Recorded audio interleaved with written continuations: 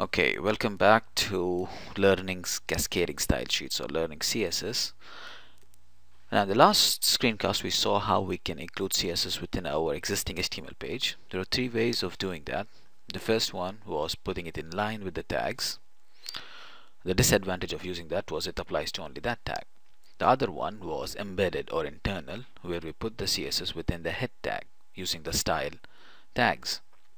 Now, the advantage was it will apply to all the elements within a page. The disadvantage, it cannot be reused for other pages. So the third one was external, where we put a link to our external CSS file like this over here in the head tag, and then we define our CSS like this over here. Now, a CSS, as mentioned earlier, consists of rules. Each rule consists of properties and values. There can be multiple properties and values, and each rule has a selector which decides where to apply these styles to. Now, in this screencast we're going to continue with that and see the different types of selectors we have. The first selector that we saw over here, H1, P, and others, are called element selectors or type selectors. Okay. Now, element selectors or type selectors means they can be applied to any element within an HTML page. So, for example, if I want to apply a style to, let's say, an ordered list, what I would do is I'll go there and then I'll put OL. This is the selector, and then like suppose I'll say the color as green. Okay. Now when I go back, I'll see that the color of my unordered list have changed to green.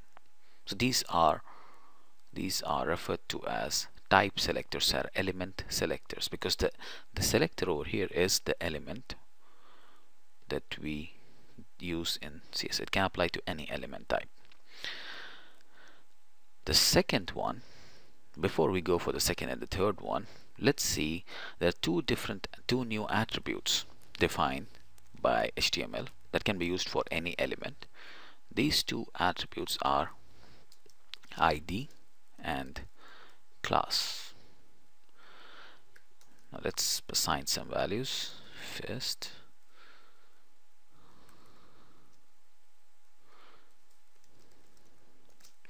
Now over here I assign an ID of first to this tag and a class of heading to this tag. ID means ID is unique. The first thing is ID. The value of ID is unique. It cannot be reused for any other tags. I can define an ID for another element, but it cannot be the same. So ID is unique. On the other hand, a class can be shared by other tags. For example, I define a class heading over here. I can use the same class to someone else. I can apply the same style to someone else. Okay.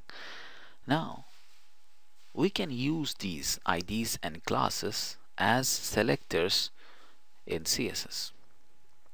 Now if you see that when I apply the style H1 color red and font size 50 pixel, it applies to all H1s.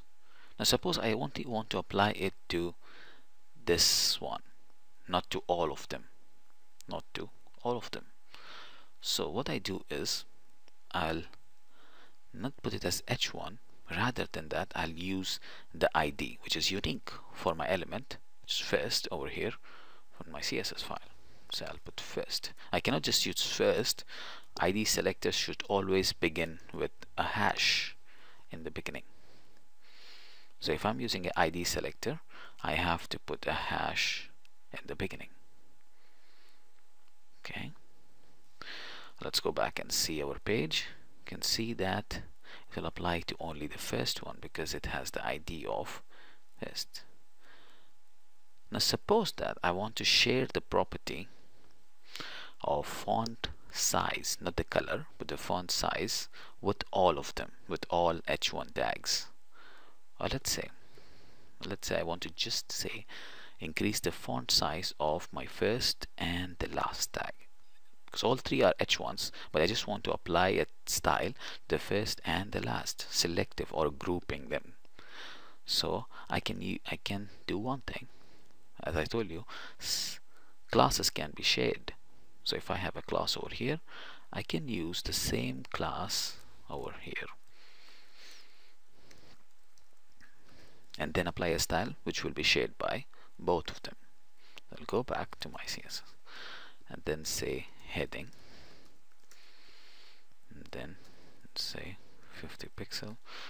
As you can see that before starting a class selector, I put a dot, a period over here at the beginning. Okay, now when I go back to our page, you can see that the size of the first and the last has been changed because they are grouped together, whereas color is only changed for the first one because that's my first selector. So in this lecture we have seen that there are three types of selectors, basic types of selectors. They are not the only types of selectors. We'll learn more in the future. These are the three basic types of selectors over here. As you can see, the HTML provides you with two different attributes, which is ID and classes, which can be applied to any of the element. ID is unique. A class can be shared by elements. As you can see over here, this class heading is shared by two different elements. How to put them as selectors? When you're styling a ID selector, you use a hash before the name of the ID. When styling a class, you use a period or a dot in front of the name of the selector. When you're styling any element, you just put the name of the element without putting anything before it. So these are the three types of selectors. We have element selectors, or they are also known as type selectors. We have ID selectors, and then we have class selectors. So these are the three basic types of selectors used in CSS.